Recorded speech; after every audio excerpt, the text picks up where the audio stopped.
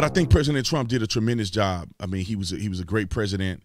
If he remains the president, I think that the country will be in a better place after he's done in with 8 years total of being the president. But I want you guys to understand this. Like, you got to give yourself credit. And I don't want us to forget this.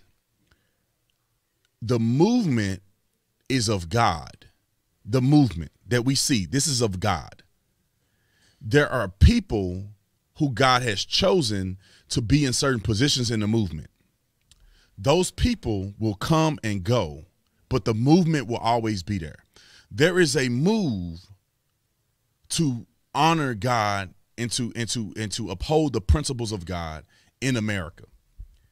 There's a move to understand and exercise conservative principles, marriage, to be fiscally responsible. All of these different things are conservative measures that I believe is a movement that is orchestrated by God. Now, President Trump was a part of that movement, in my personal opinion, and you are a part of that movement. You are a part of that movement. Don't ever forget that. I hear people get mad at me and they say, "Oh, how dare you talk anything bad about the man who saved us?" Well, he was a part of the whole movement.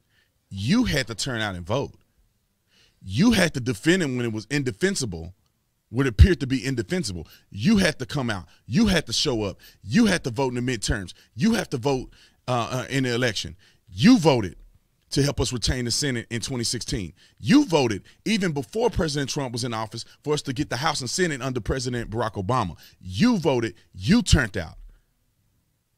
Don't act like it's a one-man show. You stood by him.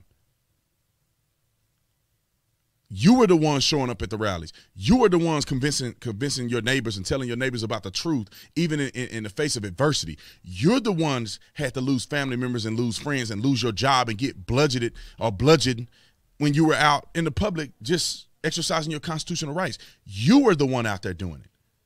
It takes a team. Whether Trump is in office or not, the mission, the movement is still moving forward, and you are responsible. You are.